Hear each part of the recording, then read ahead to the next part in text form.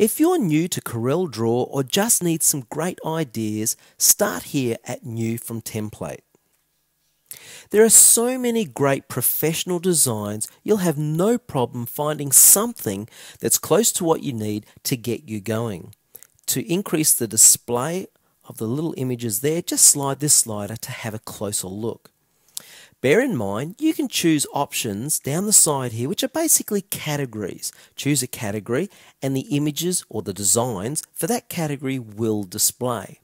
Well, what I'm going to do is choose all, and I'm going to type in the word sport because we want to do a sport style design.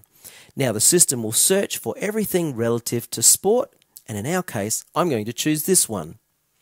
As soon as our template opens, we're ready to go. We can select any object on this template and begin to change it in any fashion. Select, click again, rotate, etc. As you select an object or a tool, the hint stocker will update with ways to use that tool. If, for example, I come over here onto the toolbar, any tool that I hover over, I will see a brief description of what that tool does and any keyboard shortcut it has. When you select a tool, again the hint stocker will update and the property bar will display properties that we'll learn to use about those tools. Well, for right now, Control-Z on my keyboard will undo everything I've done, and let's import a brand new background. So, up to Import, and using my DVD, I've navigated all the way along this path to Under C, and I'm going to choose this image here. Simply double-click. When you see the right angle cursor, hit Enter on your keyboard.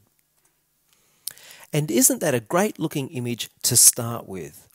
Well, our image is now on top of everything else. So if I go over to the Object Manager, I can easily select my image, which highlights here, and then click and drag all the way to the bottom of the layer, behind all of the other images within the stack. So let's delete what we don't want. Well, I don't want this image here.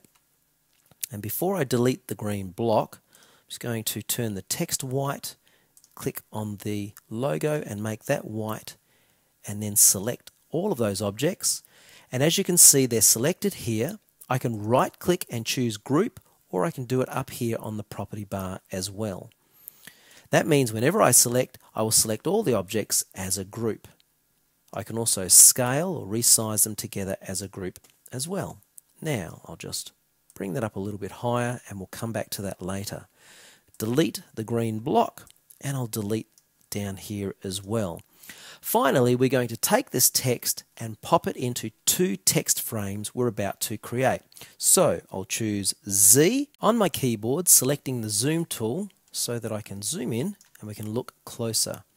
Now I'll choose the text tool, and first I want to edit this piece of text. So simply click, in my case at the end of the text or anywhere within, and add the letters UK.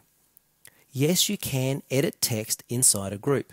Just want to scale this down, and then using the arrows on my keyboard, tap down a little, and that will move whatever selected object by the nudge distance we have set on the property bar. Again, selecting the text tool, I'm going to click and drag and create what we call a text frame. I'll select my pick tool and then right click and drag to the right to create a duplicate. Choose copy here. I'll select both of those and then stretch and just line it up with the edge there. Now they're both identical in size. If I then choose this text by selecting and right clicking, drag over my text frame, and when you see the cursor with the arrow, release, choose Move into Text. The first thing you'll notice is the text, of course, is too big for this text frame. So what we're going to do is make the text flow from this frame into that frame. So simply click with the text tool on that little node at the bottom there. When you see the change in the pick tool, come over and hover over the other text frame. When you see the arrow, click. The two are now linked, and you can see that with the grey arrow there. Well, what I want to do is full justify the text. So first of all, we'll click full justify, click in the other frame and click full justify. Now, of course, the text still doesn't fit, so what we're going to do is come up to Text, down to Paragraph Text Frame and choose Fit Text to Frame. That automatically resizes the text to the right point size for those two frames. Okay, F4, zoom to all objects.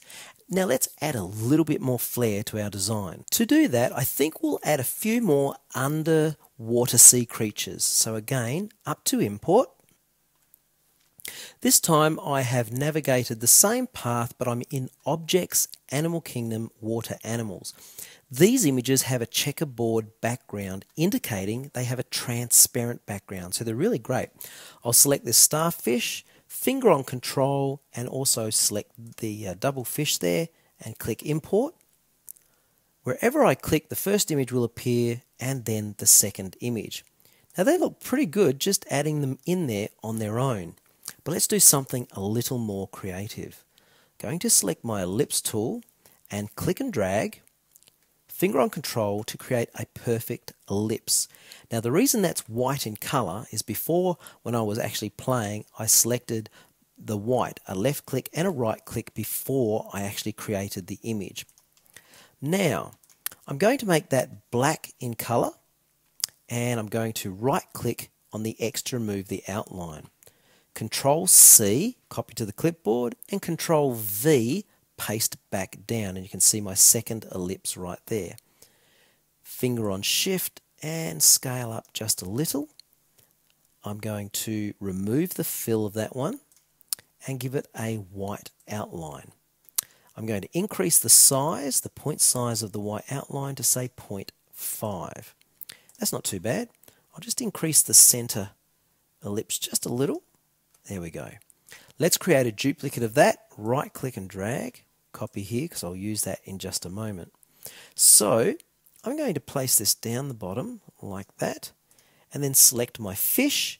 You can see my fish is below in the stacking order, so click and drag right up to the top of the layer and that'll place it on top of our ellipses there. Just scale up a little. Make sure the fish fits real tight. Select all of that. I'm going to just pop it off the edge. Really creates a dynamic look when your image runs off the edge, and we'll crop that in just a moment.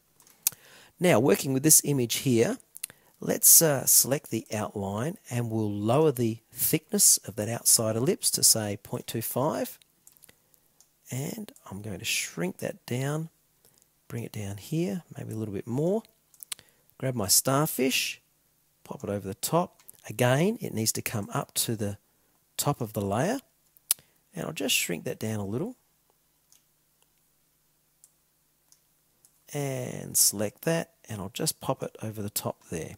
And again, the whole thing needs to come to the top. This time I'm going to use Shift on my keyboard and Page Up, and that brought the whole selection to the top layer. Now for our final touches, we're going to do something different, and I'm going to select the Bezier tool.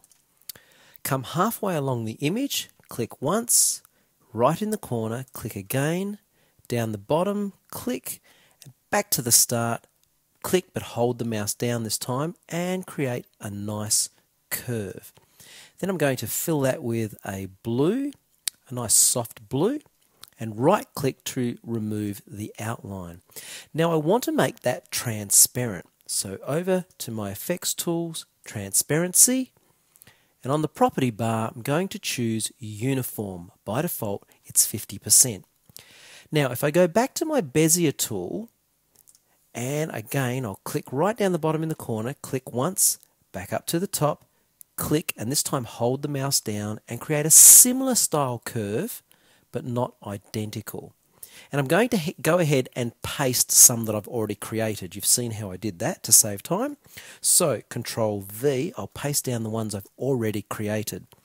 And additionally, I've added a couple of ellipses as we did before, and I'm going to right click, just copy there to create an additional effect.